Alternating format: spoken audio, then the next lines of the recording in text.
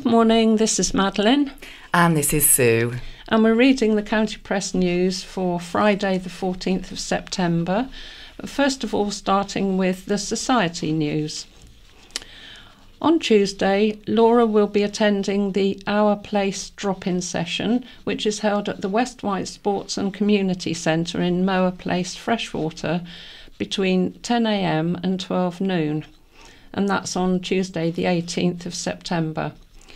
She will have information about the Society, the clubs and activities available, as well as demonstrations of some low vision aids available. Come along and say hello and enjoy a free tea or coffee. The Ryde Swimming Group are meeting on Tuesday in Ryde at the waterside pool. The pool is closed to the public whilst the group swims. There are male and female volunteers to help you get in and out of the pool, as well as lifeguards to ensure your safety. To join the swimming group, please call the Society first to notify us of your swimming ability. We'll be holding a low vision open day on Wednesday, the 19th of September at Millbrook House from 10 until 3 p.m. We'll be joined by Professional Vision Services and Dolphin. Our resource room will also be open with a range of low vision aids available, both new and pre-owned. Parking and refreshments are available. The weekly coffee morning will be held at Millbrook House this Wednesday on the 19th of September from 10:30 a.m. The coffee mornings are not just for blind and partially sighted people. Anybody can come along and have a cup of coffee or tea, as well as a piece of cake. The Wednesday social group will be meeting on Wednesday the 19th at 2 o'clock in Millbrook House. The entertainment this week is Just Sing, a musical singing group. The group lasts approximately 45 minutes, which is then followed by tea or coffee and cake. The Thursday social group are meeting on Thursday the 20th of September at Millbrook House. The group meets from 10:30 till 2 o'clock. You can knit or just have a chat, and then later in the afternoon volunteers come in and read to the group from different topics. Keen walkers are invited to contact the Society if they're available regularly to support our visually impaired walking group as a sighted guide. The group gets together on the second Tuesday of every month for a short pre-planned walk. They meet at a coffee venue before heading off for a different walk each month. There's the choice of joining the group for lunch at a pre-planned venue after the walk. For further information about joining as a volunteer, please call 522 205 or email volunteers@iwsb.org.uk. Sight for Wight will be fundraising by way of a bucket collection on the morning of Saturday the 15th of September, tomorrow, at the Co-op in Freshwater between 10 and 1 o'clock. We hope to see you there if you're shopping locally. We invite members to join us at the Key Arts Centre, Newport, on Wednesday the 26th of September between 5 p.m. and 7 p.m. for drinks and nibbles. Please RSVP on 522205 or email members@iwsb.org.uk. The Key Arts Centre also holds a weekly quiz that evening from 7 p.m. should anyone wish to stay on and take part. Teams of 4 at £5 each to include a vegetarian curry. Call the Key Arts direct on 822490 to book your table. Do you have retinitis pigmentosa, or RP, or inherited sight loss? If you or anyone you know has a condition called retinitis pigmentosa or inherited sight loss, there is a group that meets the second Monday of every month at Landguard Manor, Shanklin, from 11 a.m. to 1 p.m. You can find out about the latest research news, source information and support, and also meet with others with the same condition going through the same problems. Refreshments are available. For more information, please contact Colin MacArthur on 07935 747 332. So now on to the scaffolding news. Please find below a list of known footway obstructions for work, including scaffolding or hoarding. And we're unable to include end dates as many are extended on a week-by-week basis, and also included are tables and chairs permits that have been issued in the past week. Bay and Ventnor area. There's currently scaffolding at Premier Inn 1-9 Esplanade Sandown, 11A and 11B St John's Road Sandown, the Toymaster 103 High Street Sandown, and there's scaffold up in Albion Road, the Castle Pub 12-14 Fitzroy Street Sandown, 36 Melville Street Sandown, Sandown Library 119 High Street Sandown, corner of Trinity Road and Madeira Road Ventnor, Boniface Road and into Trinity Road Ventnor, 2 Eleanor House Grove Road Ventnor, Clive Barber's Jewellers High Street Ventnor, and new scaffolding is due up at Ivy Bank Marlborough Road Ventnor from the 1st of October.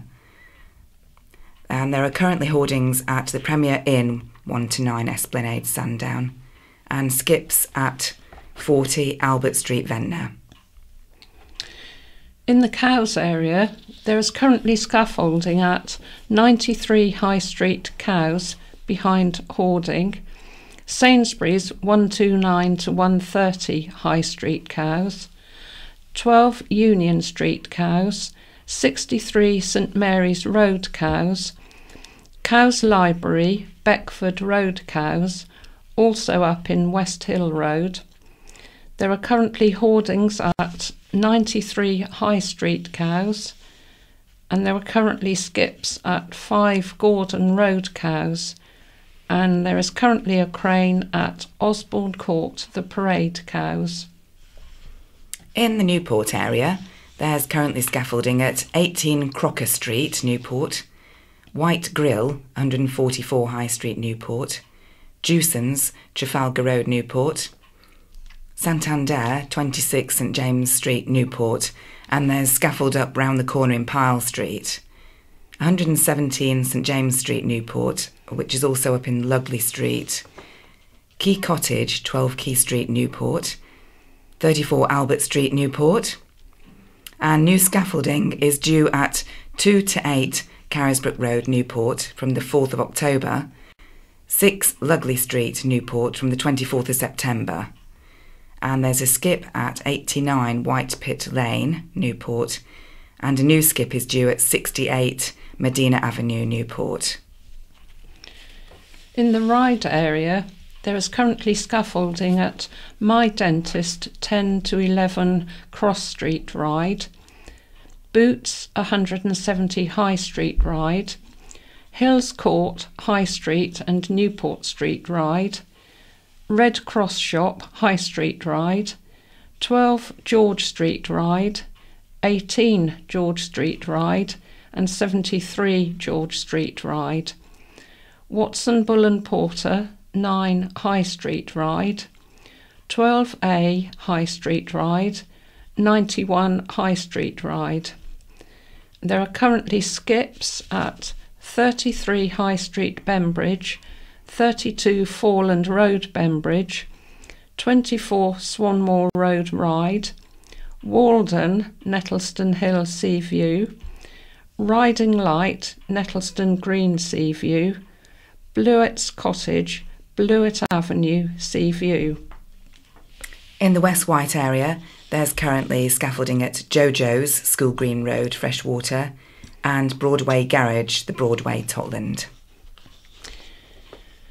For this week's In Touch. In Touch in this week's episode, school closure, the parents' view, and how to wow an audience with your public speaking. Last week, the Royal National Institute for the Blind announced the closure of the Pears Centre, a children's home and school run by the charity. The Pears Centre will shut in November after Ofsted raised significant concerns about the management of the Specialist Learning Centre. The children at the centre will need to find new placements.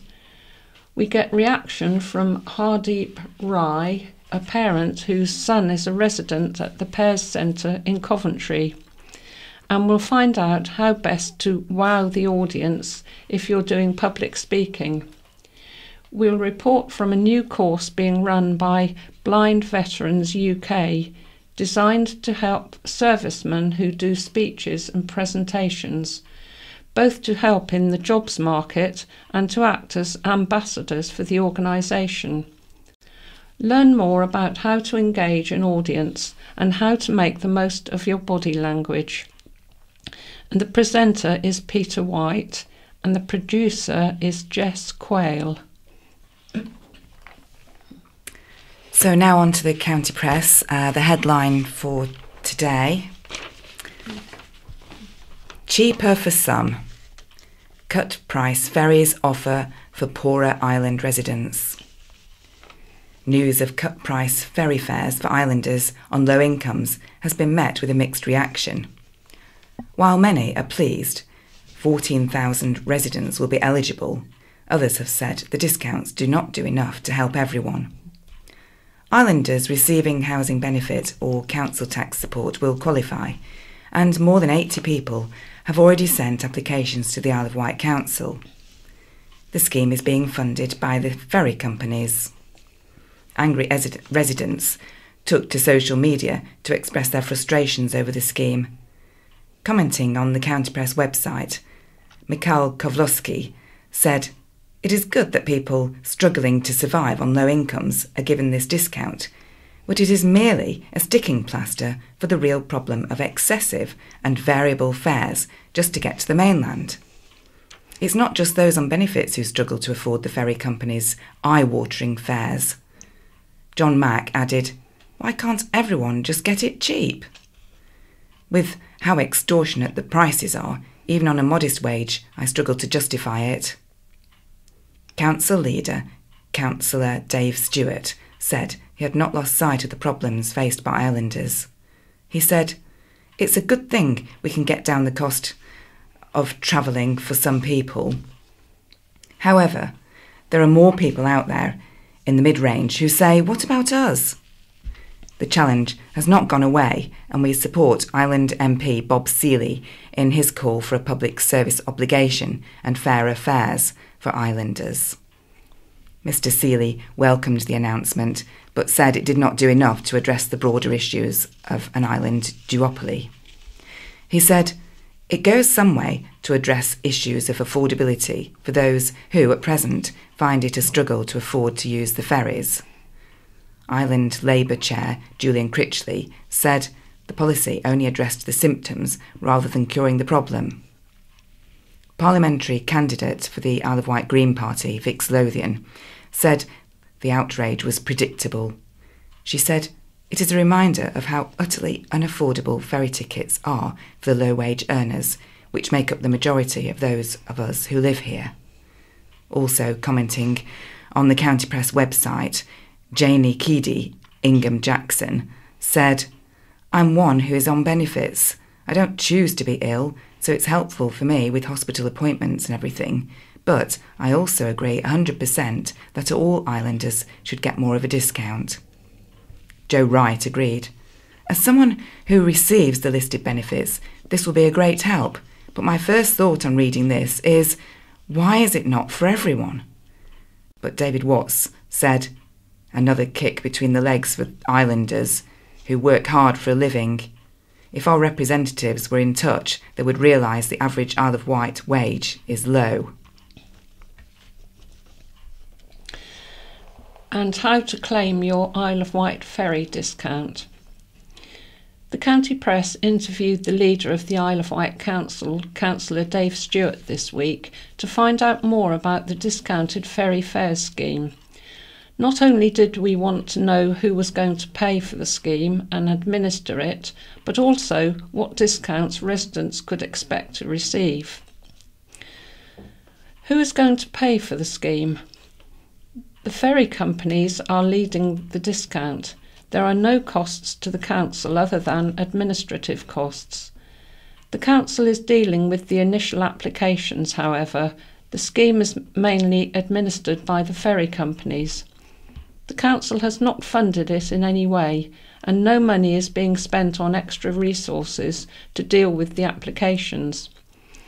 When someone applies for the discount, the application is sent to the ferry company, who check it with the council if the person named is eligible. Who is going to administer the scheme? The ferry companies are leading the administration of the scheme. The team which deals with housing benefit will be checking applications, but no extra resources will be put in to help with the initial flood of applications. How do you apply? Through the relevant ferry companies. Your application is then sent to the council, who assess it, and if you are eligible for the discount, a code will be automatically applied to your account every time you travel. Is there a limit on how many times you can travel? There is no limit, and the discount is applied every time, but the scheme will be reviewed by the ferry companies themselves, and it's not clear yet if it's going to be a set time for the scheme in general. When it comes round to the end of the financial year and the people are reassessed for benefits, this may change whether they are eligible. Applications must be made to the council 7 days before travelling to allow processing time. What discounts are available? Wight Link. Those who qualify will be able to pay the price of multi-link crossings, around £27 each way, without having to pay the upfront cost of a booklet of 10. Red Funnel. Those who qualify will be able to get a £48 ferry return or 20% off the lowest standard web fare if this is cheaper, so the maximum amount paid will be £48. For foot passengers, Hover Travel is offering a £12 return and Red Funnel a £10 return. The Red Jet is not part of the scheme. All discounts are subject to availability. Which benefits qualify? You need to be a resident on the island, claiming local council tax support or housing benefit. You do not have to be the driver of the vehicle for the discount to be valid. You'll need a letter of benefit entitlement or a council tax bill, as well as a photo ID if claiming in person at Hover Travel. Plans for the island's first water park at Robin Hill. Plans have been unveiled for a multi-million-pound water park at Robin Hill, featuring indoor and outdoor pools, a wave machine, flumes and rapids. Vectis Ventures said a planning application for the Springs, supported by an environmental impact statement, would be submitted to the Isle of Wight Council later this month. Managing Director Alec DeBell said the project, which had been years in the making, would create jobs and benefit tourism. At the end of October every year, we have to say farewell to so many young people, and that really grates, he said. This will provide not just jobs all year round, but career paths and opportunities. The Springs is designed to extend the tourism season. The island needs more innovative, fun, all-weather attractions for visitors and residents in the autumn and winter months. Visit Isle of Wight Managing Director Will Miles said, "The Springs is exactly what we need on the island for residents and visitors alike. We are always looking for ways to extend our overall season, and this will certainly have a huge impact." Construction should start within 2 years, subject to planning approval, and the build itself will take about 18 months. The Springs will be built at Robin Hill's northern boundary, next to the nesting development of a treehouse accommodation, lodges and ecopods already approved by planners. The development will measure 3,100 square metres, and the building will be between 13 and 15 metres tall, with a grass roof to blend in with the surroundings. It will be a separate attraction, so visitors will not have to buy a ticket to Robin Hill to visit the water park. Mr. DeBell said, "The Springs development will complement our plans for nesting, creating a fantastic reason to visit the Isle of Wight. We are extremely excited to progress with these plans. The Springs will be splashing great fun." Kezia's Memorial Garden to open soon in East Cowes. A memorial garden to Kezia Flux Edmonds is about to open. The garden, which opens on Monday, October the 1st at 11 a.m, features play equipment, trees and a bench carved by Eccleston George. An arch with handprints of Year 4 children in Kezia's class was created by The Forge. Kezia's mum, Nikki, said, "I want those who helped raise the money know it was worth it. I'm excited because it's in my daughter's name and I love her being remembered. I'm nervous because I want to represent her well. Most of all, I'm grateful and look forward to knowing children, our most precious resource, will be having fun." Over £13,000 has been raised for the garden, which sits on Beatrice Avenue opposite Queensgate School. A tree has been donated by Dixie's, as well as an etching of Kezia's favourite dog toy. Nikki said, "We also have a little girl coming to sing Roar by Katy Perry for the opening. Randini will help with the opening as he was Kezia's favourite entertainer.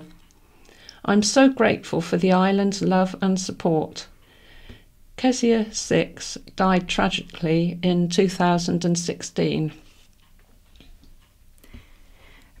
Bank closure, protests invited. Freshwater Parish Council has invited people to protest against the closure of Lloyd's Bank in the village in January. The bank is currently open 3 days a week, and Lloyd's claims the decision has been taken due to the changing ways customers are banking. It is the last bank open in the West Wight and will be replaced with a mobile banking service, full details of which have yet to be confirmed. Freshwater Parish Clerk Michael Mills said, "I have been contacted by members of the public who think nothing can be done. One said a lot of people are very upset by the closure, and I did suggest that it would be helpful if they wrote in to the parish. We will put this on the October agenda to discuss how best to take it forward." Resident Ian Frisk said, "If our last bank goes, then the village and our businesses will die. The local shops will need a bank to put in their takings and get coinage. Now their time will be taken up going into Newport. It's another nail in the coffin for Freshwater." Summer feel-good factor good for the Isle of Wight economy. The temperature was up, the pound was down, and staycations were the newest in holiday. The Isle of Wight had a bumper summer season. After the BBC revealed this was the hottest English summer on record, businesses, ferry companies and attractions have spoken of the sunshine feel-good factor that saw numbers rise, sales soar and provided the island with a wholesome holiday feel. Will Miles, Managing Director of Visit Isle of Wight, said, "Ferry companies and hotels I've been speaking to reported an upsurge in business, some of which was down to the glorious weather." Red Funnel's Marketing Director, Jonathan Green, said the firm has seen an increase in day trip and staying visits since the start of the good weather in June, and Hover Travel reported a boom in sales, particularly for events such as Pride and the Isle of Wight Festival. A Wightlink spokesperson said it had been carrying significantly more customers compared to 2017. Chief Executive Keith Greenfield said, "More British people are choosing staycations this year, and we are also seeing more foreign visitors on our ferries and fast cats. It's all great news for the island."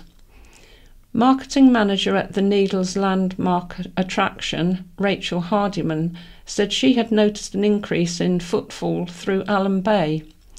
She added, "There's also a massive increase in overseas visitors.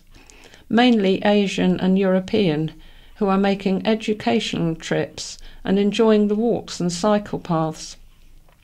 I definitely think the good weather has helped with that too. Not many people want to walk or cycle in the rain. It's just not large companies and tourist attractions that felt the benefits of the heat. Owner of Plaza Ices, Gary Hall, said, "There's no doubt it's been a bumper season. Last year we lost 3 days of Cows Week exposure due to the bad weather. The last couple of months have been super for business and super for the island." Tracy Long, co-owner of cows-based boutique shops Live Like This and Buff, said, "The feel-good factor the sunshine brings translates directly to fantastic sales. The prolonged good weather means people are doing a bit of shopping and a bit of beach action. Our sales have been brilliant." Lucky no one was hurt. The maintenance of Red Funnel's fire extinguishing system has been branded inadequate after a potentially fatal accident. Leaking cylinder valves have been blamed for the incident on the Red Eagle when carbon dioxide gas was accidentally released during a crossing from the Isle of Wight to Southampton. Shortly after the 4:20 a.m. sailing left East Cowes on July the 17th last year, the carbon dioxide release alarm sounded in the engine room. The chief engineer checked the room and heard a loud hissing sound. Opening the door slightly, he could see a dense white cloud of gas. The crew agreed no emergency response was necessary other than to ensure no one entered the carbon dioxide room or the engine room, and the car ferry was taken out of service until the system could be inspected. Of the system's 26 carbon dioxide cylinders, it transpired all but the 2 master cylinders had either fully or partially discharged due to one or more leaking valves. The Red Eagle was out of service until July the 21st, while the valves were replaced.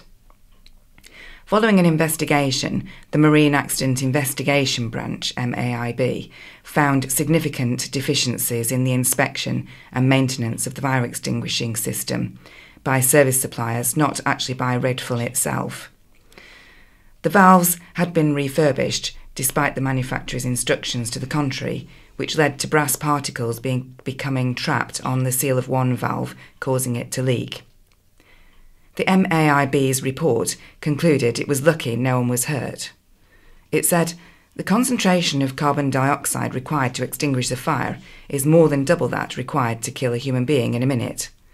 The unintended release of carbon dioxide from fire extinguishing systems has caused 72 deaths and 145 injuries, mainly in the marine industry, between 1975 and 2000. The current fit it and forget it approach to cylinder valves is unsafe. Regular inspection and maintenance, in line with the manufacturer's instructions, is of paramount importance." The MAIB found guidance on the maintenance and inspection of carbon dioxide fire extinguishing systems was insufficient. Red Funnel was advised to review the design of carbon dioxide systems where the leak of a single cylinder valve causes the entire system to discharge. Sheep worrying in Knighton. Another farmer has urged people to keep their dogs under control after another case of sheep worrying. Andrew Hodgson of Cheverton Farm, Shorewell, keeps some of his flock at Knighton Manor Farm on St Catherine's Down, Knighton. He was alerted by a neighbouring farmer the sheep were being chased by a dog. It took Mr Hodgson 15 minutes to get to them, by which time the dog and its walker had gone, but the 275 sheep were huddled together in a tight group, breathing heavily and displaying very stressed behaviour. 2 had been nipped on the neck and were bleeding. This followed an incident last week when more than 25 sheep died near Merston after a suspected dog attack. Mr Hodgson said, "I was lucky not to find any dead sheep, but they had most definitely been chased. The field has a walking trail running through it and is just below the pepper pot, so it is a popular footpath and well trodden. I'm not trying to stop people walking on my land. I do not mind people walking through, and it seems a shame to have dogs on a lead on downland, so I'm not demanding dogs are kept on a lead. I just think the two things can happen at the same time: sheep in a field and people walking with dogs, as long as the dogs are kept under control. People should know their dogs and their behaviour. I have signs up either at the ends of the field asking for dogs to be kept under control. My number is on the signs. If dogs do chase the sheep, I would rather, for the sheep's sake, be told. Pub closes its doors, for now. An award-winning Isle of Wight pub has closed its doors temporarily. New Inn, Shalfleet, publicans Kate and Dan, who do not wish to give their full names, have said they are heartbroken at their decision. They took over the business in January 2017, but Kate said, "It's a very difficult time. We have, unfortunately, and to our great sadness, had no choice but to close the doors for now. It was certainly not a decision that was taken lightly, or with the options available to us. And we are utterly heartbroken. The plans and dreams we had for the pub and our future with it have come to this." The difficulties of the industry and the financial struggles of the landlords, particularly of leasehold, tied tenancy pubs belonging to large companies, are sadly all too familiar to the island community, and unfortunately, we were not immune. We want to extend our sincere thanks and appreciation to our customers and supporters, particularly our wonderful locals who have been so kind to us, and many of whom have become friends. We cannot comment on when the pub will be reopened, as that is now in the hands of Enterprise Inns, but we sincerely hope the pub will reopen soon. A spokesman from Enterprise Inns Publican Partnerships said, "We are currently in contact with the publican at the New Inn Shalfleet and would like to reassure the local community that we aim to reopen the pub as soon as possible." Zone would hurt economy. A proposed £100 a day chargeable clean air zone in Southampton has been slammed by the leader of the Isle of Wight Council, amid fears it could hit the island's economy and threaten jobs. Councillor Dave Stewart has spoken out against Southampton City Council's plans to charge commercial vehicles which do not meet emissions standards entering parts of the city. He said it was unacceptable there had been no impact assessment for the Isle of Wight, even though it would be detrimental to our economy. The City Council continues to stand by the charge, which it and environmental campaigners say will improve the quality of life for residents in the city. Calling for an exemption for vehicles heading from or to the Isle of Wight, Councillor Stewart said, "Island residents and businesses are reliant on the transportation of goods and undertaking of services by bus, coach, private hire vehicles and particularly heavy goods vehicles through Southampton, many of which are diesel powered. Figures show more than 100 HGV vehicles per day use the Southampton East Cowes Red Funnel route, which will be in the Clean Air Zone, or CAZ. Coach operators based on and off the island bring more than 1,000 coach journeys via Southampton during the summer months, in addition to the regular year-round traffic that gives much-needed revenue to our tourism sector out of season. The fact there could be a possible charge of £100 a day by 2019 for vehicles that do not meet emission standards without consideration for the island and its unique position is unacceptable and will harm our tourism and manufacturing industries and potentially cost jobs. For example, coach operators' business models will be seriously impacted by a charge of £100, and the island runs the risk they will not visit. He added, "Everyone wants to have cleaner air, and this council is supportive and committed to helping the environment. However, The impact on the island and the potential for the jobs to be threatened by CAZ over the Solent has not been fully recognised and is very real. The council wants traffic identified as entering the CAZ and which is making an onward journey to and from the Isle of Wight, made exempt from the charging regime for a substantial period, so operators and owners can update their fleets and eventually comply with the CAZ.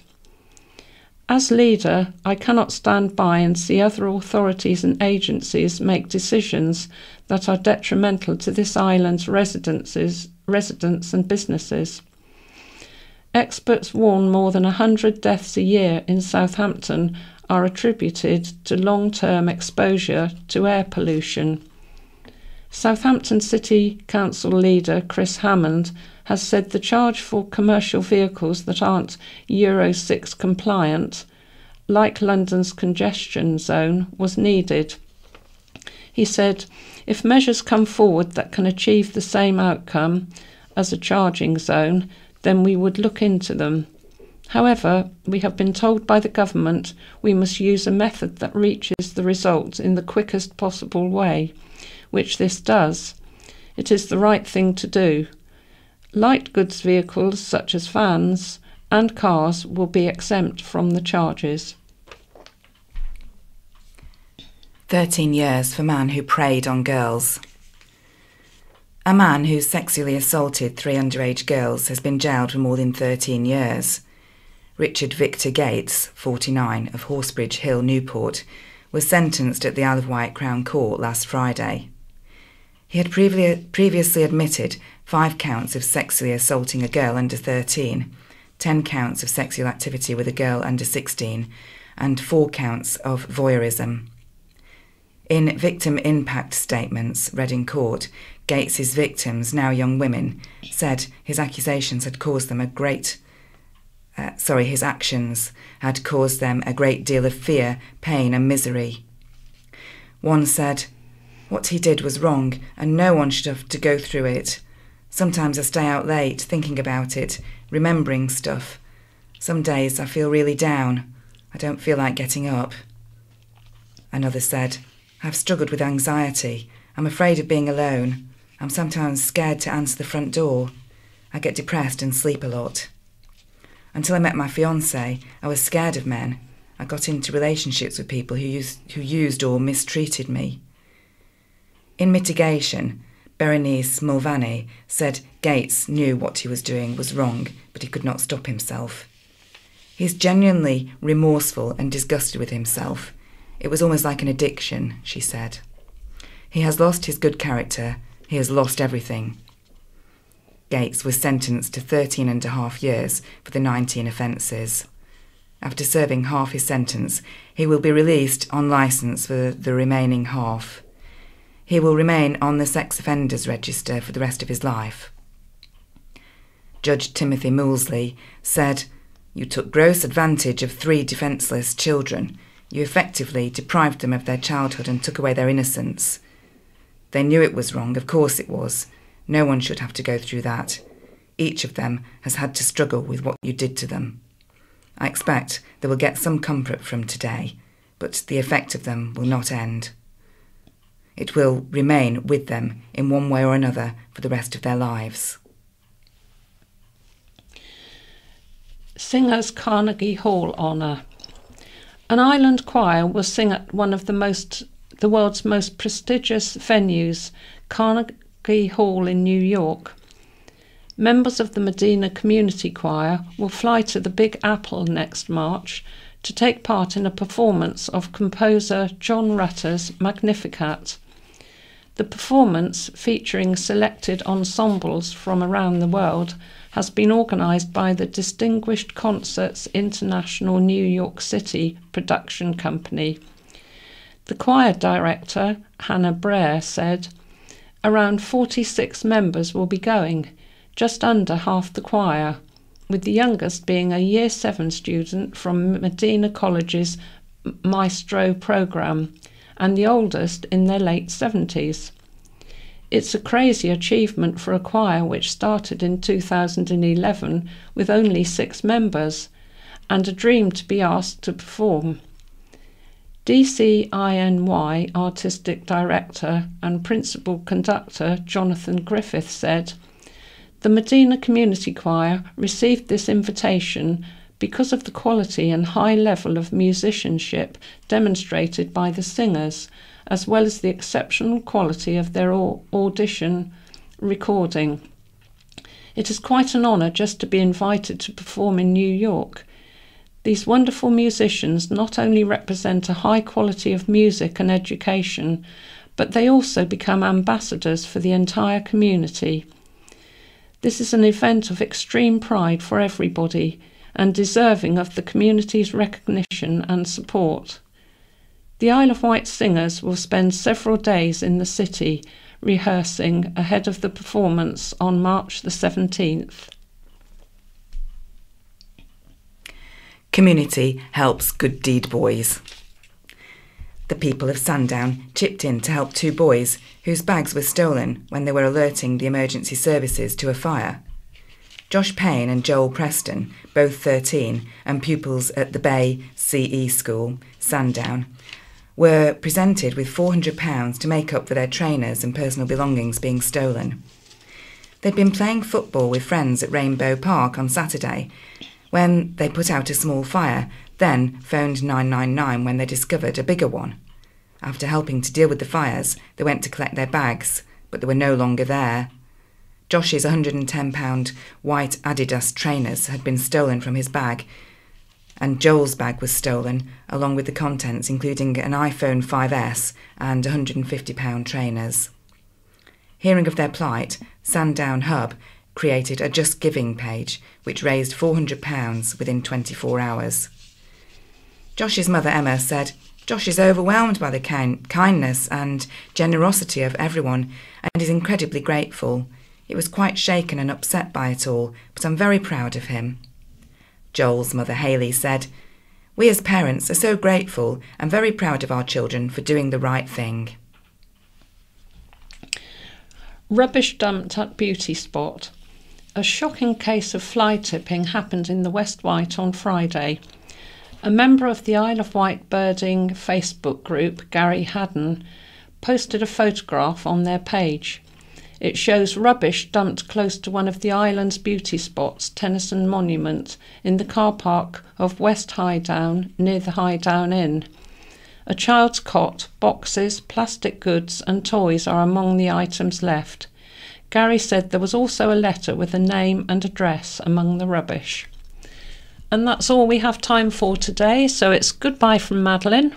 And it's goodbye from Sue. Good morning, I'm Lester. And I'm Linda. And we're starting with the readers' letters. And the first one is Alarm Bells, and it's from Joe Hulse in Gurnard. The headline, Running on Luck, in the County Press 070918, was well written and presented. It should ring alarm bells, no pun intended, in every island resident's head. The recent joint fires in Sandown have opened a window both on the present and possible future state of the Isle of Wight Fire and Rescue Service. The report shows it is too understaffed to do its job. The article gives precise examples of this, yet our council wishes to make further cuts. Sadly, our representatives, who I suspect are decent people, are like all politicians. They are put into key posts where they have absolutely no experience, knowledge or understanding of the service they become responsible for. In their minds, they become accountants, and while thinking they know the cost of everything, they fail to understand the value of anything, and in so doing lose sight of the post they are holding. In the much-mentioned forthcoming review, who have they actually spoken to? Consultants, whose first question is invariably, "What answer do you want?" If they, the politicians, are going to make risk assessments, have they actually spoken to the frontline crew members who are employed to do the job and therefore have first-hand knowledge? Surely that is where a good part of the answer will lie. These crews are good enough to put their lives on the line at every shout. Therefore, they must be good enough to give honest, sound advice to the politicians. Yes, Hampshire did respond to our request for assistance, but it should be remembered that, unlike a similar event on the mainland, for them to get here it's going to be at least an hour because it involves a ferry. That assumes one is available and has space. I wonder if that risk has been taken into account. And now from Nina Ogden of Knighton. I would like to share something rather lovely that happened when I went to the brilliant Wolverton Manor show with my friend and her new husband. We came upon a store for Newport steel and fabrication, and my friend paused to look at a beautiful steel rose. My friend's mum died recently from cancer, and as her middle name was Rose, I asked my friend if she wanted it to put on her mum's grave, to which she nodded yes. My friend is disabled and funds are tight, and even though the rose was very reasonably priced, she couldn't afford it, so put it down. As we were walking away, someone came running up to us and handed my friend the rose, saying the stallholder had overheard our conversation and wanted her to have the rose anyway. We were both moved to tears by this kindness and were once again reminded of how wonderful the people of this island are. Audit of bridge needed, and this is from Cameron Palin in East Cowes. There are dozens of design and engineering problems with this floating bridge the Isle of Wight Council appears to refuse to acknowledge, let alone address. There needs to be a completely independent engineering audit of the whole floating bridge to meet its true requirements and make it as good as, if not better, than Floating Bridge 5. It doesn't need to be bigger. 45% fewer cars use the floating bridge compared with 10 years ago. It needs to be frequent and reliable, and this design prevents this bridge from doing its job for the next 30 years. Also, as a floating bridge campaigner, I'm fed up of being called the problem, when all I'm trying to provide is a voice for many members of the community who can't speak out. I am proud to publicly scrutinise this council's decision when all it has done is fail the community of Cowes and East Cowes. The council has tried to use a typical divide and conquer tactic, to use the staff against campaigners and try not to make them believe we are against the staff. We are not. We feel great sympathy for the staff and believe they are doing a fantastic job in very difficult circumstances created with this bad floating bridge. The council needs to admit defeat, accept help and listen to our engineers and to the current and former bridge staff who have been ignored consistently. Considering the more than £1 million of taxpayers' money so far the council has wasted on unsuccessful attempts to fix some of the problems, sometimes, like in this instance, the cheaper and better option is to start over, with a design more similar to Floating Bridge 5. The council's floating bridge statistics are all spin. I believe the council has acted unprofessionally and incompetently, which is why I'm not surprised people do not have faith in and do not trust our council. This is from Councillor Tig Outlaw, Member for Lake North, Cabinet Member for Community Safety and Public Protection in Lake. Anyone who has been reading the county press this past month could be forgiven for thinking our streets are too unsafe to leave home, but staying at home could be equally dangerous. I don't make light of genuine concern for the resilience of our emergency services, but sensationalist headlines can portray the island in a very negative light. It's unfair to create such an image given the hard work and professionalism of our police, firefighters, ambulance staff and council officers who work tirelessly to keep our community safe. Clearly, predicting when and where a crime will be committed or where a fire may break out is impossible, and risk can't be eliminated. Our emergency services must work to ensure the greater resources available when the risk is greatest. To be clear, and to avoid being misquoted, the Isle of Wight Fire and Rescue Service review is designed to match available resources to risk. We know the risk of fire is greatest during the day, with Sunday historically being the busiest day. Had the service review passed through Council in the spring, we would have seen more whole-time firefighters and more appliances available at the time of the Sandown Hotel fire. We face a challenge recruiting on-call firefighters. They are rightly proud of the job they do in keeping their communities safe. We can all help support recruitment. To that end, the Isle of Wight Council has in recent weeks changed its policy to allow staff to become on-call firefighters for the first time in years, and I would ask all island employers to do the same. We all want the same thing, a safe island community. Now, editor's footnote. Both fire and police spokesmen outlined to the county press their fears for the safety of islanders. It wasn't the county press making things up for so-called sensationalist headlines. Intimidation. From Councillor Jackie Merriweather in Sandown. I refer to the fiasco of an attempted meeting of the Sandown Town Council on September the 5th. As Mayor, I presided over the meeting and called for any questions relating to the matters on the agenda from the public. As some of the questions did not relate to the agenda, I asked the member of the public not to continue. Unsubstantiated allegations against me personally and my family were then made during the public outcry.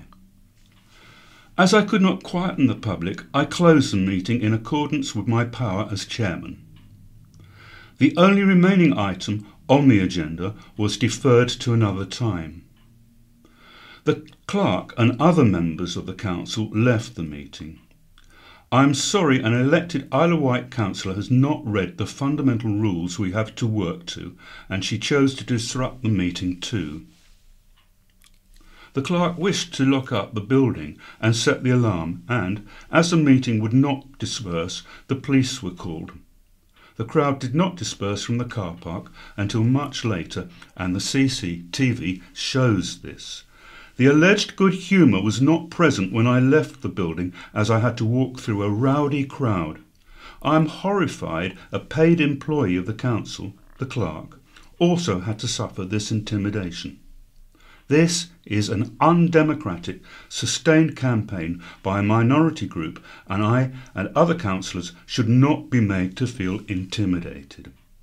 I'm hurt and offended that after almost 20 years of working for this town, I should be bullied by this group and my integrity called into question.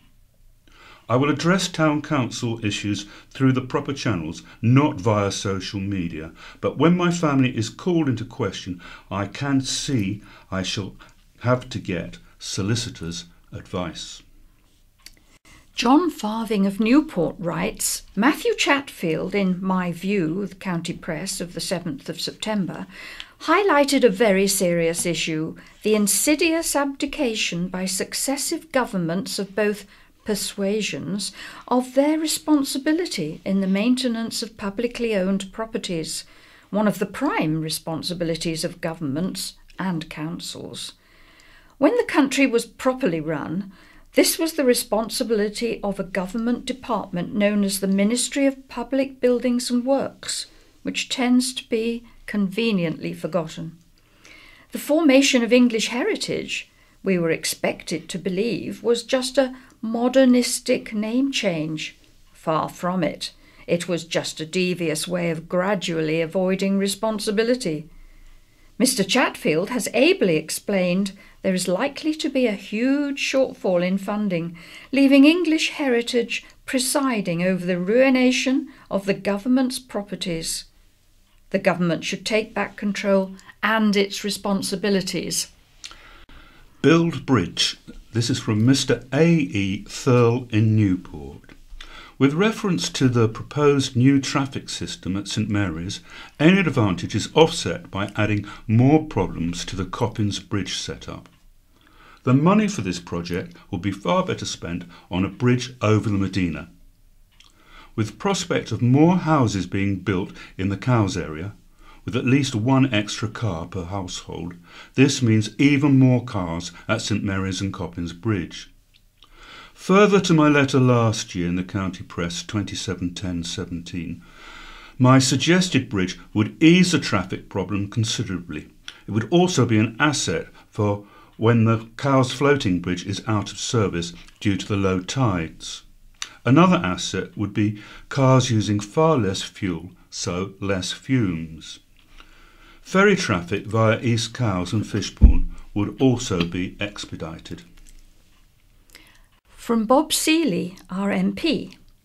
When I wrote to the Secretary of State for Transport to demand answers about the sale of Wight, I did so because it was in the interest of islanders.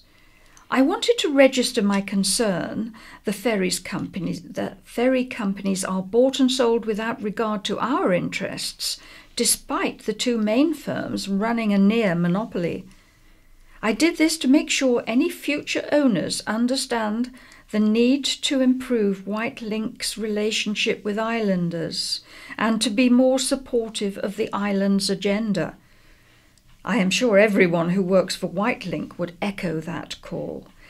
Every islander without a political axe to grind, with whom I have spoken, supports my call for the ferries to be more responsive to the needs of the island and to offer a better deal for the island. Let me make my own agenda very clear. I was elected to fight for the island and to speak for it. That's what I am doing. And the final letter for this week, Carnival Float from Sue and Terry Harlow in Ryde. We just wish to say how wonderful all the carnival processions in Ryde were last week. The weather was especially kind for everyone.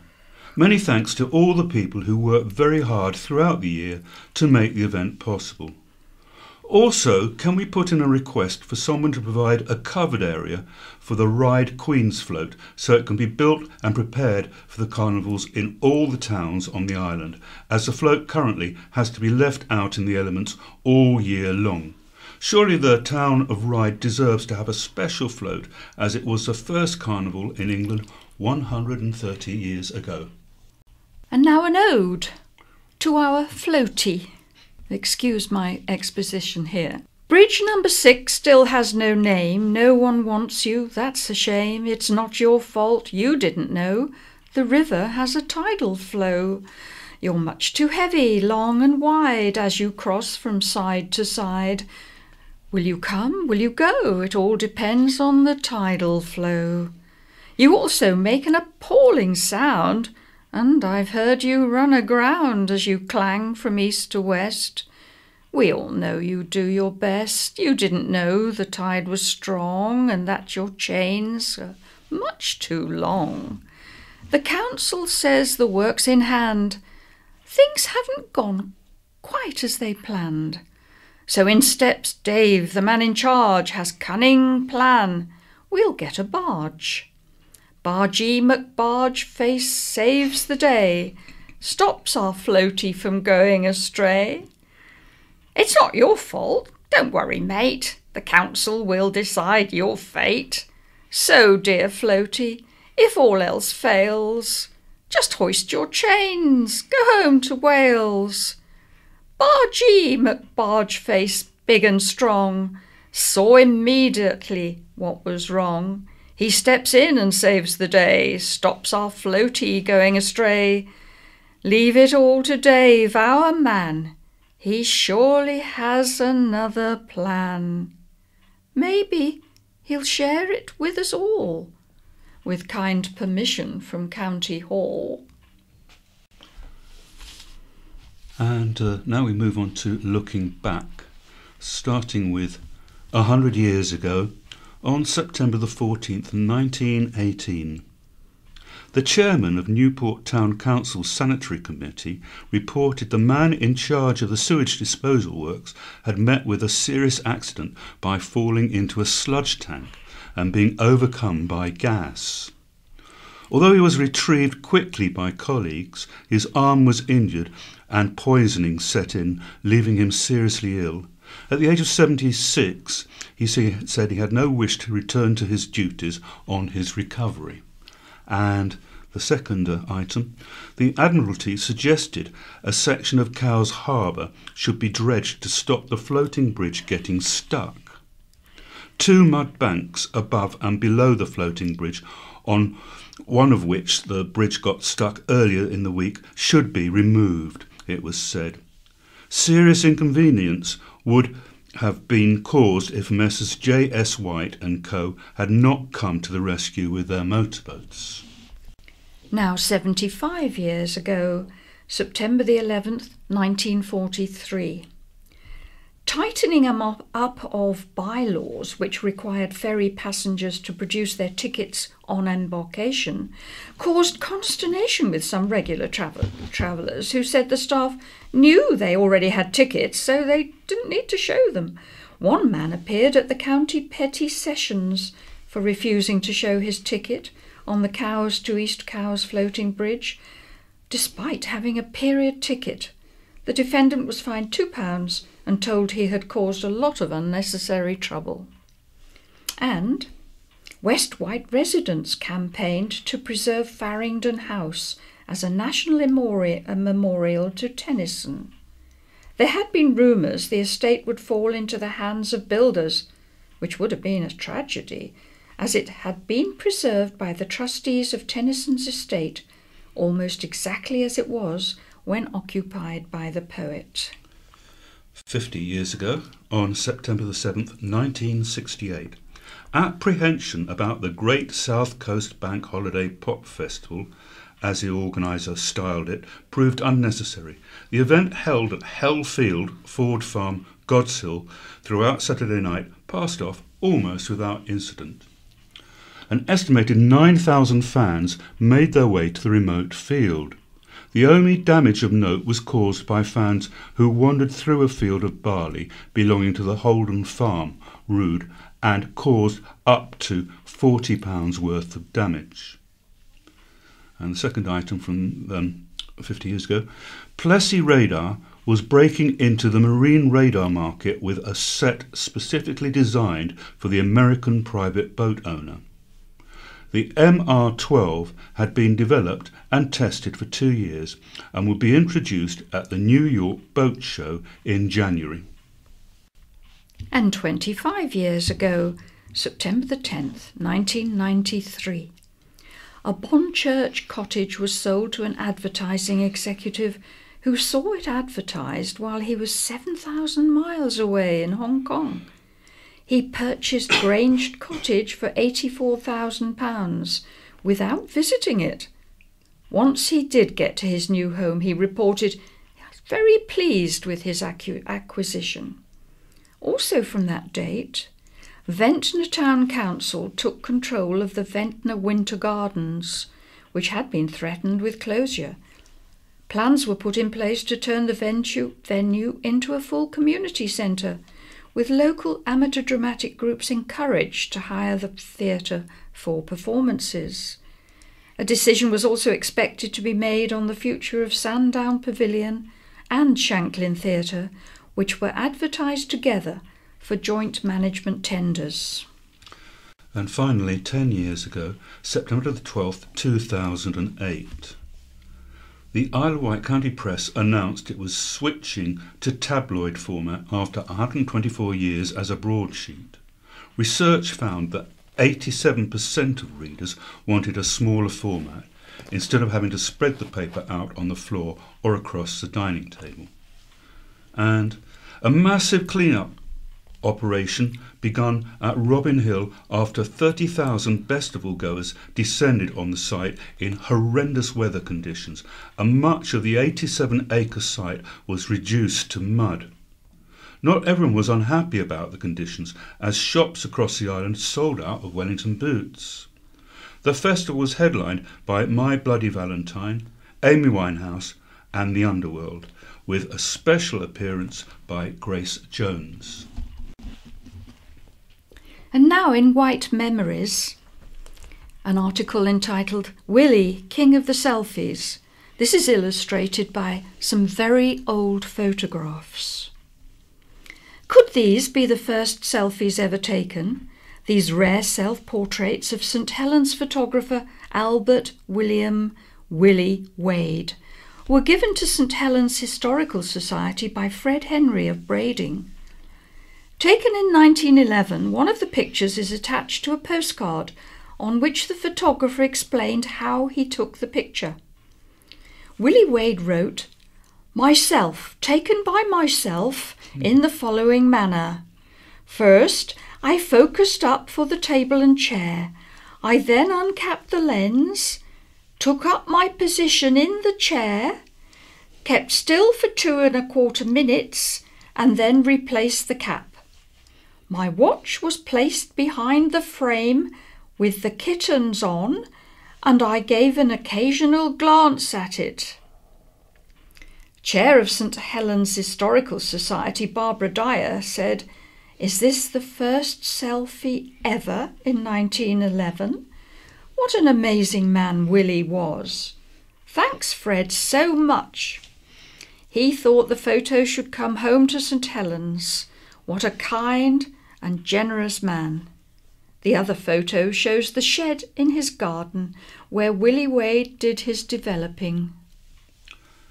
Memories of Nuclear Alert Test.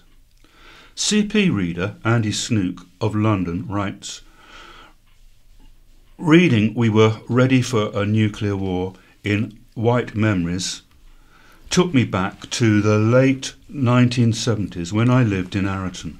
My dad was a police inspector on the island and we lived in what had been the police house in Arreton. In the old police office at the front of the house was one of the loudspeaker units connected to the national warning system. Every so often a postcard would be delivered advising a test.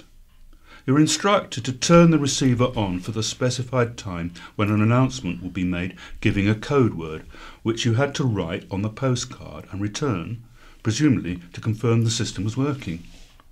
I recall on one occasion my dad was working and asked me to listen for the announcement and fill out the card. This I duly did. To this day I remember the code was pinpoint.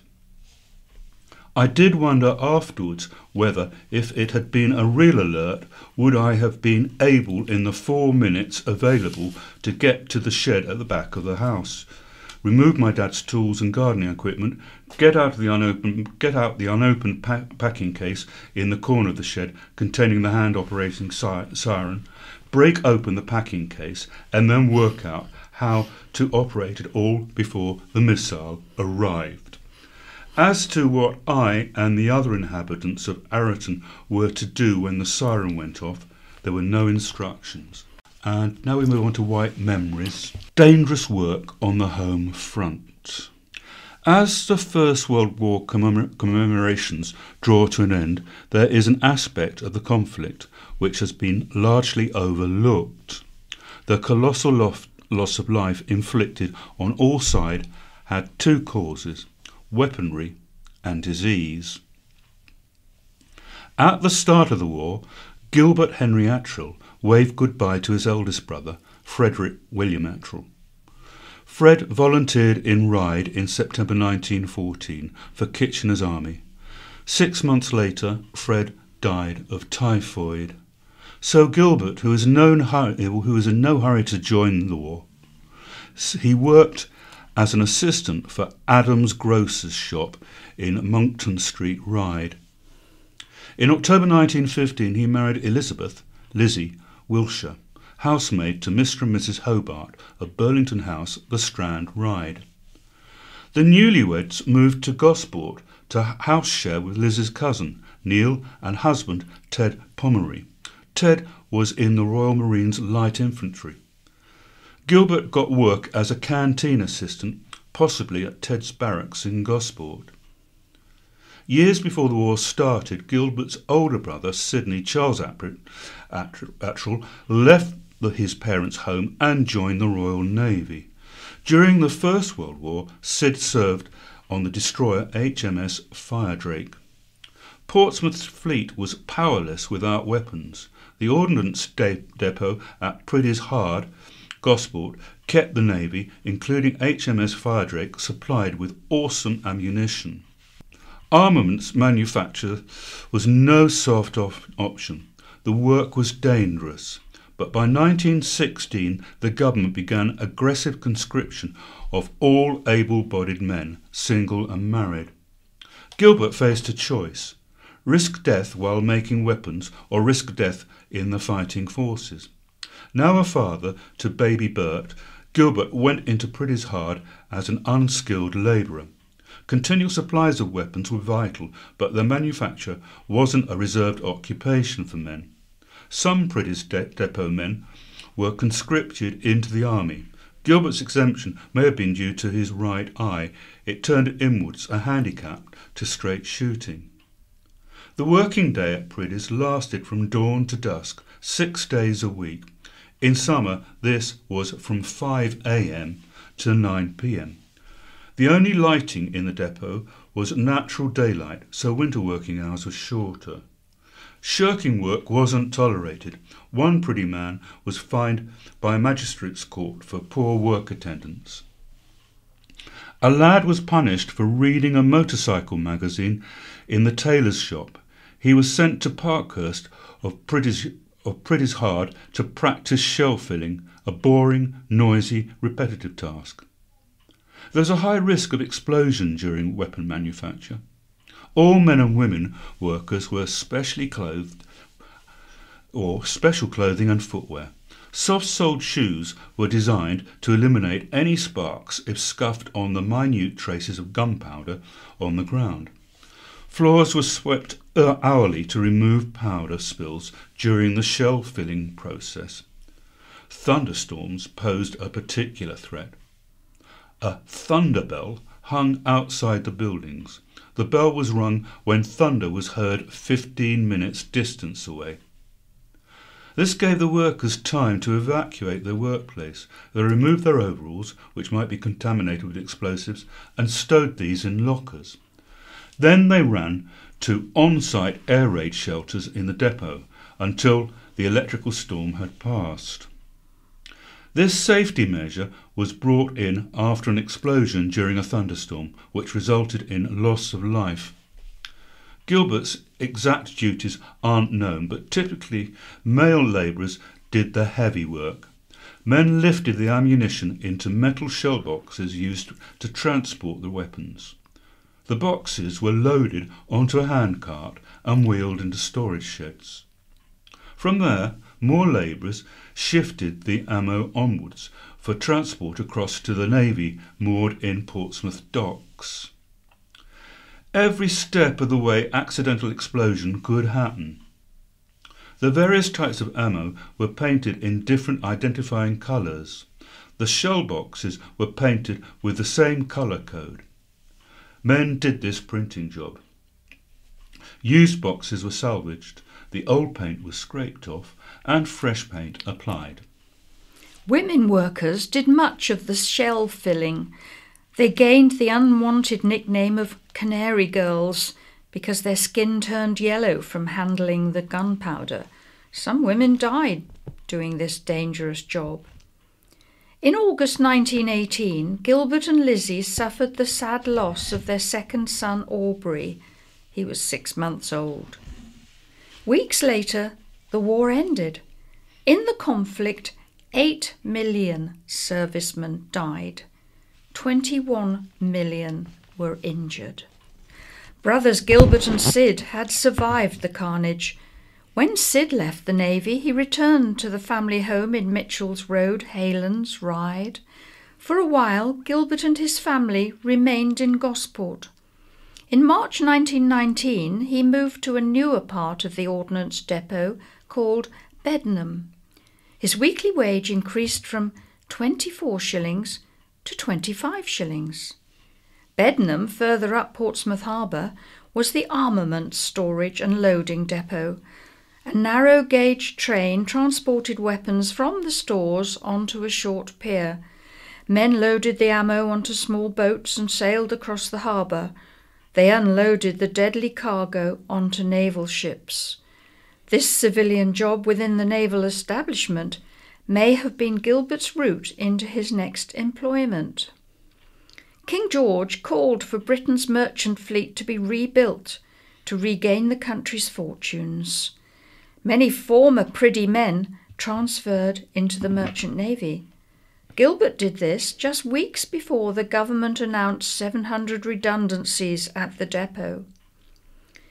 By then, Lizzie had given birth to daughter Marjorie. A year later, Gilbert moved into the golden age of transatlantic liners. His merchant navy career is another story for another day. Priddy's Hard is now the Explosion Museum, part of Portsmouth Historic Dockyard. And my view, and this is Malcolm Mime. What happened to school promises? Education, education, education. 6 months ago, the island elected a Conservative council.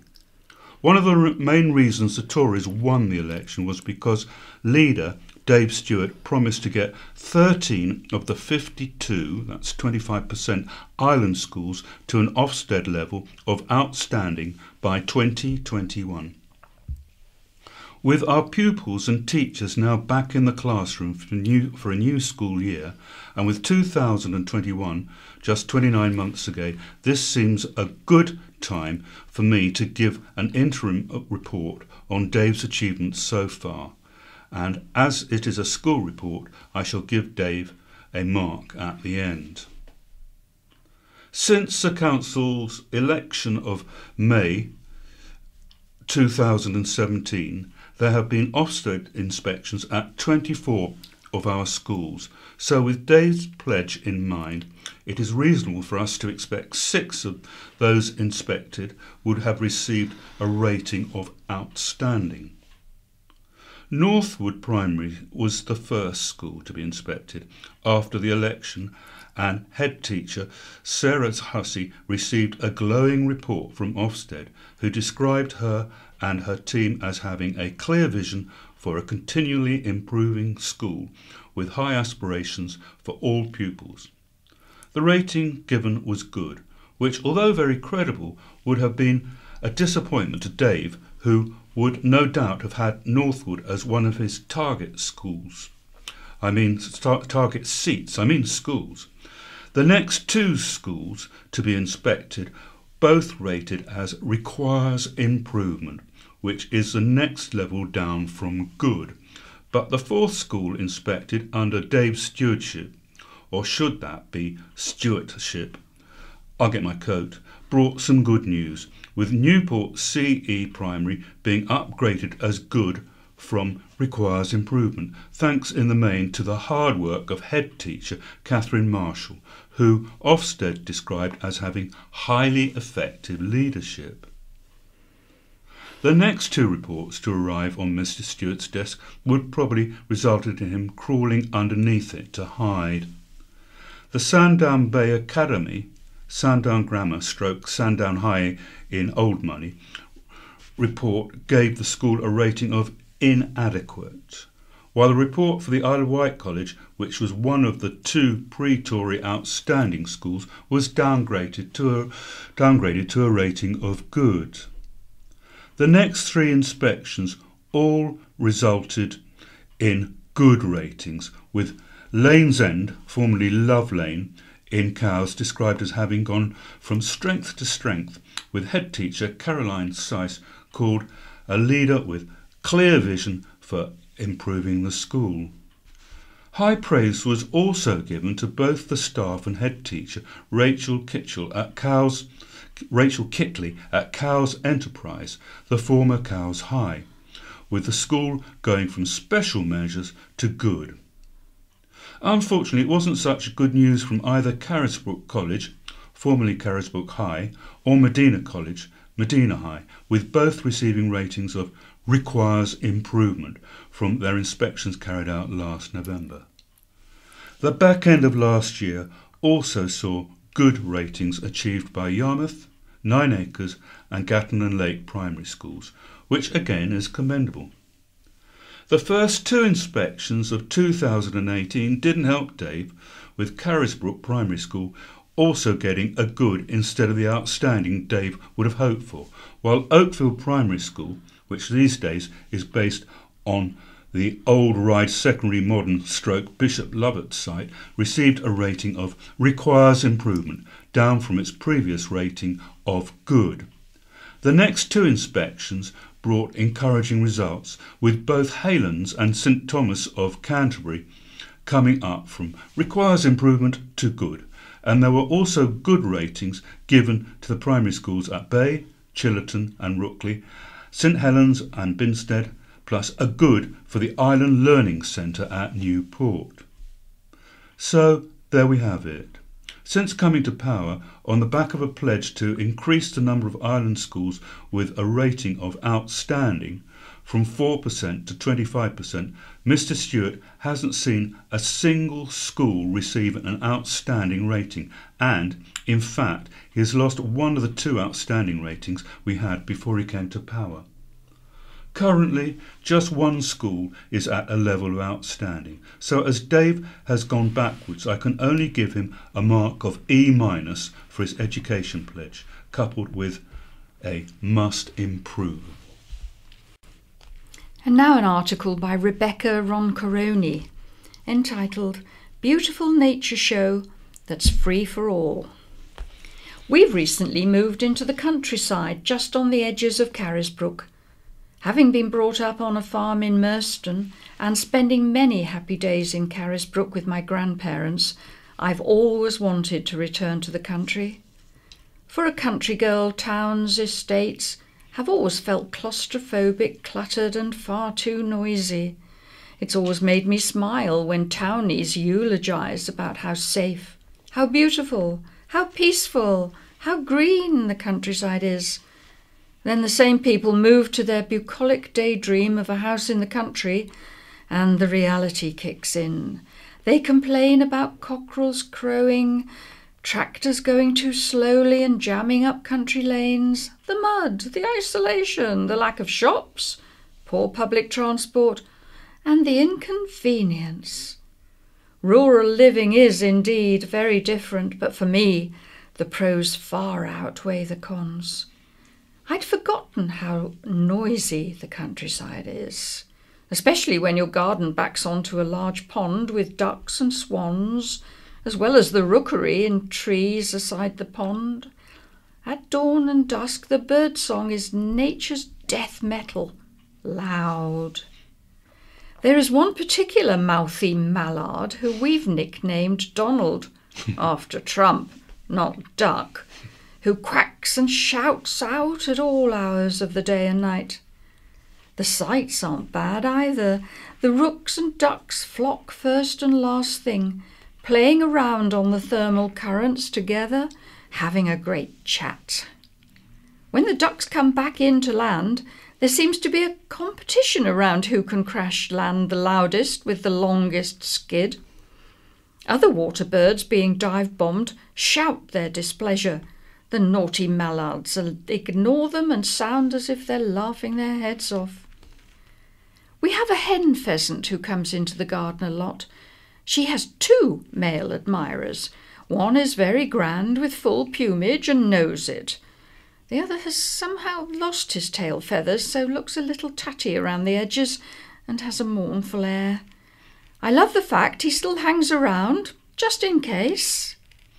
Every day we sit with our coffee, surrounded by green, breathing fresh oxygen given by the trees, watching the life show nature provides for us every single moment of the day, and it soothes the soul like nothing else. There are many insects. Masses of spiders' webs appear every day in the garden. Many little things that bite. Beetles, ants, woodlice and ladybirds are everywhere. We had to help a dragonfly out of the sitting room. And then we have a little wren who flies into the house, says hello, and then flies out again. We are so lucky on our island. It is truly one of the most beautiful places in the world, and all of this beauty, the beaches, the countryside and nature is free and available to all. We live in a very special place. It's good to be a country girl again. And some more news from this week's County Press. Brothers scale Ben Nevis. The Harrison brothers have been busy training for Kilimanjaro climbing next month by scaling Britain's tallest mountain. Robert, 69, Henry, 67, and Hugh, 66, who hope to raise £1,000 for Uzima in Our Hands, a Kenyan charity based on the Isle of Wight, reached the summit of Ben Nevis in 3.5 hours. They started training in earnest in May by trekking up Mount Snowdon and have already raised £575 towards their target. Following last Saturday's climb, Hughes said, "The three Harrisons ascended Ben Nevis in the mist, the rain and the cold, but it felt like a great achievement." The brothers were born in Kenya and lived there as children before leaving in 1957.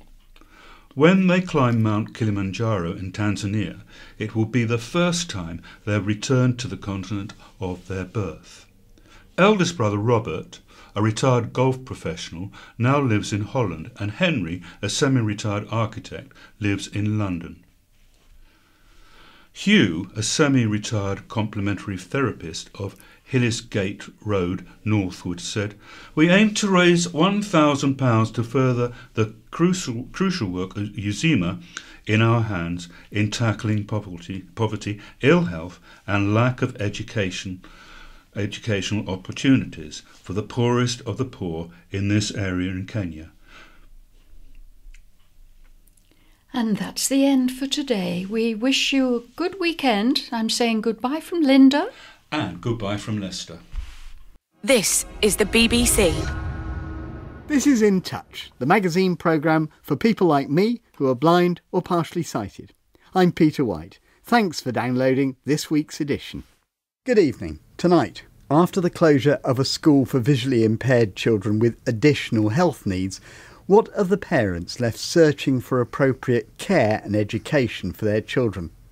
And how to hold an audience in the palm of your hand. We join ex-servicemen who are losing their sight but gaining a new set of skills.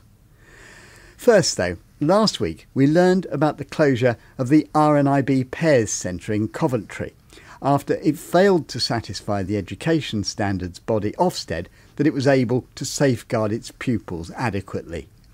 Its chair, Eleanor Southwood, told us more about why they'd taken that decision to close. Over the past 6 months, staff and everybody involved has worked very, very hard on improvements to the centre. It has become clear to us, however, that we have not managed to achieve what the regulators require from us, and we are not, therefore, the right people to be providing what is a very, very specialist nursing environment. But what happens now to a group of children who have special needs beyond their visual impairment?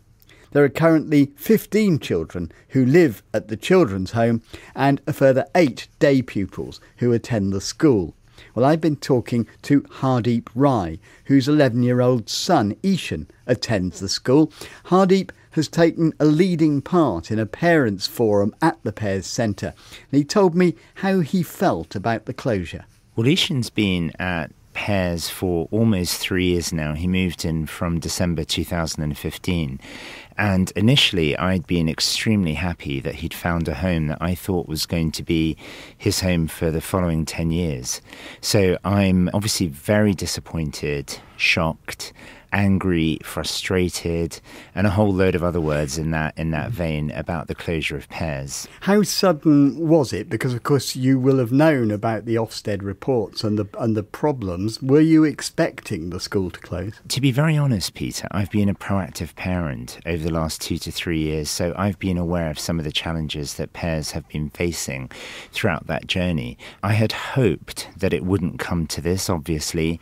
We all worked very hard with the new management team to try and keep Pears open because we knew that they had challenges, but we didn't think it was going to lead to this. Just tell us a bit more about Ishan. So Ishan is 11 years old and he has cerebral palsy and he is on the severe end of the spectrum. So he is visually impaired. He is not able to eat other than pureed food. So he has some very extreme challenges. He needs one-on-one care. However, he is a very sweet, very kind, very caring, very loving little child who's very inspirational. And he doesn't really exhibit behavioural issues. But his care is intense and it is full-time. Just give us perhaps a bit of a picture of the Pears Centre, because quite a lot of the children are resident there. Can you just explain how that worked and where they would live? There were 5 bungalows across the Pears Centre, and in each bungalow you have up to 6 children. Each child, they have their own room. They have a lovely lounge where they all interact, and they have a quiet lounge where parents can go to sometimes.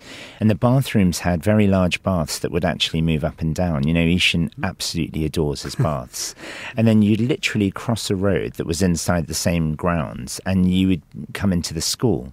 And the school was fabulous. You know, it's a really big place. The classrooms are very well adapted. They have a superb hall. And then on top of that, they had parent quarters. So, you know, if we wanted to stay overnight, then they had bedrooms for parents. They had everything there. And, you know, for the children, they'd go to school, they'd come back to the bungalows for lunch, then they'd go to school again. So you can see why that's going to be very hard to replicate. Absolutely. Now, the main reason the RNIB gave for closing the Pears Centre was their inability to satisfy Ofsted that they were able to safeguard the pupils. Did you have concerns about how he was actually being looked after? Do you know, I think the carers on the front line, I think, have worked painstakingly hard. I think they are exceptionally good people. And I was never really worried about Ishan's care and safety as such. I think the concerns I had around safeguarding were more around their processes and procedures and senior management. Well, explain what you mean by that. So I think that, you know, having seen Pears over the last 3 years and watched it very closely, one of the reasons that we got Ishan into Pears first was that it was Ofsted outstanding, I think, just before the year he went in.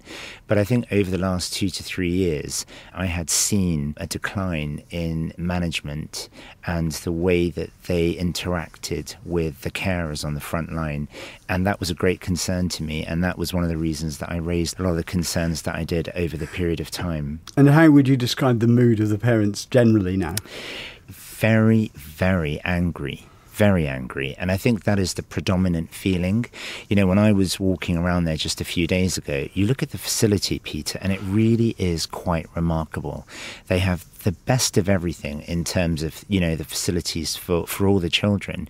And I think a lot of us feel kind of, it's almost like we don't believe what's happening. We feel that, you know, it's really careless to have let an institution like this and a place like this to get it to the point that it's at. It's really unfortunate, and we all feel that way. I mean, it must feel like an enormous waste. It does. And in fact, you know, this is one of the things I was just saying to some of the parents the other day. The amount of money that would have gone into this centre, even getting it built, it's tens of millions of pounds, Peter. So it's very unfortunate that it's in the position that it's in. So can you explain how that has happened, given that, as you said, it had very good Ofsted reports 4 years ago? The honest truth, Peter, is I don't really know the ins and outs of what goes on behind the scenes in management. We'll never really know that as parents. I suppose we can only go by what we see, and some of the simple things that would go wrong were that they would use a lot of agency workers, for instance, and, you know, messages that should have been communicated to agency workers about Ishan, for instance, weren't. It's how Ishan's charts were recorded, in terms of his seizures or different types of things, and inconsistencies in the ways that those things were recorded. And I think that would lead you to think that between the carers and the management, or the registered care managers of old, I think it would be fair to say that the new management team that came in over the last few months have had an extremely difficult time, and I don't apportion a lot of blame to them. So I'm talking about of old. Those, I think, are where some of the challenges have lied. So were they given long enough then, this new team? From a parent point of view, not really. I think it would have been nice if they were given another 3 to 6 months, and they could have really turned things around. So what happens to Ishan now? Well, Ishan is now in a very challenging situation. We have seen 2 schools. We have another 2 schools that we're going to see. And of course, the biggest issue is you can't compare the facility. And that's the number one thing that we notice. Wherever we've been to, whatever we've seen, the facility itself is nothing like RNIB pairs. But what we have to try and do is look past that now and look at the people, the teachers, the processes, the methods, the expertise they have on site. There are so many things that we've learnt over the last 2 to 3 years that we now need to sort of apply in the way that we question these new schools. So how difficult will it be for Ishan with this change, with a change of school? The beauty of Ishan is he's had so much change in his life. He's become a very adaptable child. Having said that, over the last 3 years, he's worked very closely with a number of carers that have been excellent with him. And I think this move will be very challenging for him. I don't think it's going to be easy at all. And I think we're going to have to really sort of hold his hand and make sure that the familiar voices that he's used to are around him during this transition period. And what about other parents? They're in similar positions. I think the fantastic thing about the parents now is that we're sharing a lot of information. And, I tell them about schools that I've seen, and they tell me about schools they've seen, and we're sort of learning from each other. And that is one very good thing that's come out of this. The RNIB said very openly on the programme last week that they felt now that they aren't the right people to be running a school like this with those complex nursing needs. Do you agree with that? I think when I first came into this place, I thought they were the right people because they had done well historically. But I think having seen what I've seen, I think it's not so much the RNIB were not the right people. I think the people that were in management positions may not have been the right people. So actually, I would say the RNIB probably did have the skill set. I think as the carers on the front line certainly had the skill sets. I mean, you always get the odd individuals that may not sort of come up to scratch, but the majority of them did. And so to me, I put it down to not having the right management in place, actually. Hardeep Rai. We asked the RNIB about the future of the site. They told us they had considered a number of options, including finding a new provider to run the centre. Unfortunately, they weren't able to actually do this in the time they had available, so they've decided that the best option is to close the centre.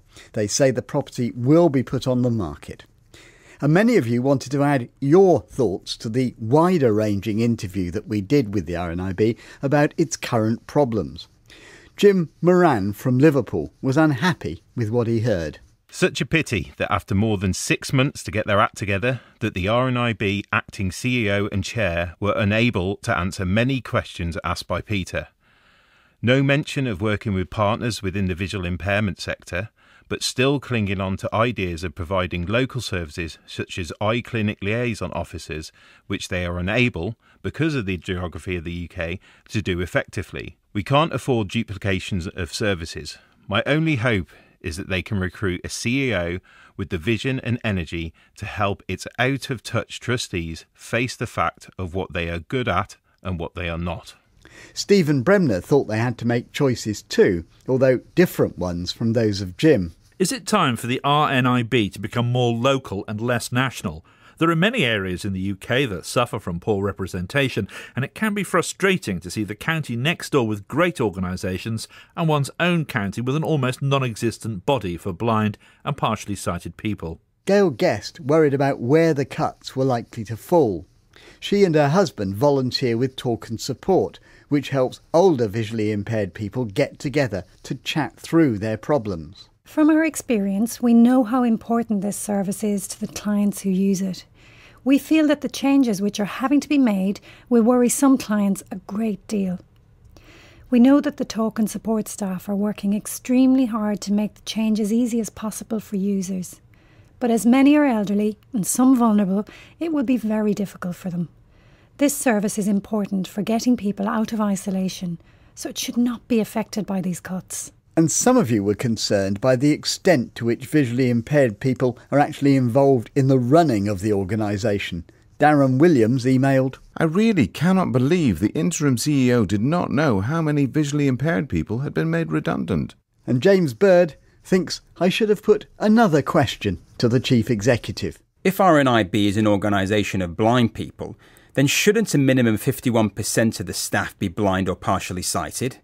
Do keep your comments coming. You can call our action line for 24 hours after the programme on 0800 044 044, email in touch at bbc.co.uk or click on Contact Us on our website, from where you can also download tonight's and previous editions of the programme. Now, last Saturday night, I got up to deliver an after-dinner speech. I've done quite a lot of these now. It tends to go with the job. But even now, I still get that little flutter of butterflies before I start. Will tonight be the night when I dry up? And of course, there are some people for whom getting up in front of an audience is their biggest possible nightmare. Well, now, Blind Veterans UK, the organisation for servicemen and women who are now blind or partially sighted, is offering public speaking courses. They see it as a way of increasing confidence, adding a skill in the jobs market, and there's a bit of self-interest too. They like their members to go out and sell the organisation from time to time. Our reporter Tom Walker has just been to Llandudno to listen and learn. Good morning, gentlemen. What I would like you to do, please, is just, when I ask you to do so, if you can just stand up where you are and introduce yourselves to the group. Good morning. My name is Alan Locke, ex-Navy man myself. I've been with the charity for about 15 years. I'm a former officer in the Royal Navy. I joined from university to serve as a submarine engineer, and I began losing my sight fairly early in my career at the age of 24. And that was a very life-changing event, as you can imagine, for me. Now, Alan Locke, we would like to hear from you. We'd like to hear a little bit about your favourite walk that you've had here in Britain. This is Rowan Webb as Toastmaster introducing fellow trainee Alan Locke, as Alan was about to give a spontaneous talk lasting 90 seconds. It's a town called Clevedon in Somerset, and if I can just describe to you what it's like to approach what I think is the most beautiful stretch of the coastline. Always terrific to go there at dawn, so the sun is coming up, you can feel the rays of the heat on your skin. As you approach the seafront, you can hear the waves crashing and lapping over the stones. It's a shingle beach, so you can hear that distinctive... Thank you very much there, Alan Locke. Thank you for your time now. I knew I wasn't the finished article by any means coming in here, but learning about some of the small kind of tweaks to your style, for me in particular, maybe it's the posture, and just a lot of good habits, I guess, about how you structure the speech. And finally, I suppose, just we've been thrown into scenarios where you virtually had to think on your feet. And I come away from that thinking, well, actually, I can string together something which is vaguely coherent, and it's great going forward. So I'd love to build on what we've learned during these last few days. Good afternoon, ladies and gentlemen. Only last Saturday I visited Cardiff on a day's trip with family and friends. It's quite a busy bus. My name's John Robinson. I served 12 years in the parachute regiment, jumping out of planes and everything else. Back in 2008, I ended up getting macular degeneration in both my eyes. You've been fully sighted, so you obviously know what that feels like, and you're now visually impaired. Would it be easier for you as a fully sighted person to do this course, do you think? No, not at all, no, because you're not really using your eyes. It's giving you the confidence to speak and to be fluent and sort of like crystal clear, really. So let's have a look at this whole thing around body language in public speaking.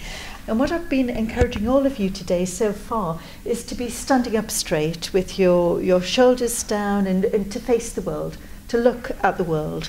And if you forget everything else about the training, when you go out after today, remember that though. What will happen is if you develop a strong posture, grounded posture, it'll really infect the rest of you so that your narrative becomes much more confident, your delivery will become more confident, it has a powerful ripple effect to it. Getting your body language right is critical for being an effective public speaker, according to course trainer Kim Crosby. Kim says that the blind veterans have exactly the same issues as other people she comes across. What I do tend to find is that people can be hugely unconfident, and that manifests itself in its body language, where they do shrink in front of an audience, and I need to encourage them. The people that I come across generally tend to they need their confidence boosted and they need to be encouraged. And one way to do that is to encourage them to stand up tall and proud, to address the world, to not feel shy about who they are, to celebrate who they are. Facial expressions are part of body language as well. So the example that I gave you earlier in the training course was maybe about a news presenter on TV, where if they were commentating on a wedding, for example, a royal wedding, they might have a smile playing on their lips. Conversely, if they're talking about something serious like commemorations at the Remembrance Day parade in November, they would do that in more reverential tones, and their body language, their face, definitely wouldn't have a smile on it. Another thing for Rowan to think about and for others to think about too, what you might want to consider is plopping in a quotation. Confidence. I was the kind of person before that I kind of pretended to be confident when maybe I wasn't, just to give the facade that everything is okay. Well, certainly during this course I don't need to do that because I feel confident genuinely. Are there any wider applications of what you've learnt from this course? I generally found that I wouldn't necessarily go out and do things with some of my friends if it was in an evening, whereas since I've been involved with blind veterans and doing courses such as the one that I'm doing today, it gives you a level of confidence to at least attempt these. Yes, there are going to be hiccups, there's going to be situations that are difficult to deal with, but you're in an environment where you have friends that will teach you how to deal with those. That report by Tom Walker. Reactions, please.